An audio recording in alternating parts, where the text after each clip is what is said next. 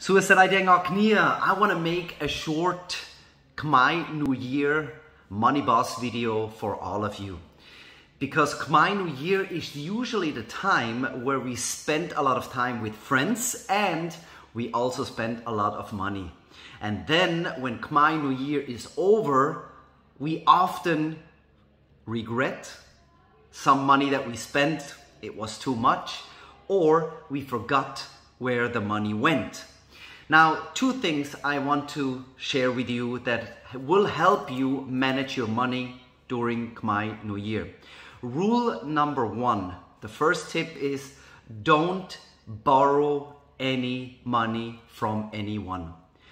Make your budget before Khmer New Year and then only use that budget.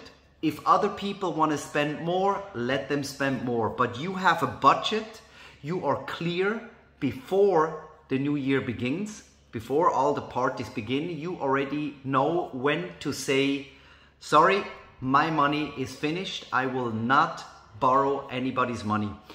People may offer you, hey, I can borrow you money, but please say no.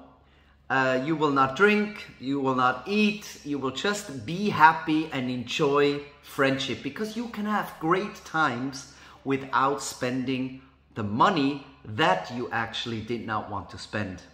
So this was rule number one, never borrow money, make your budget first. The rule number two is that you track your spending. Track everything that you pay, all the money that you spent. Take your phone, write it in your phone or in your book where you track your spending, because you will be very happy at the end of the Khmer New Year when you know exactly how much money did you spend for food, for drink, for this and that, and you can actually track it. This will help you next year to make an even better budget what you want to spend your money on.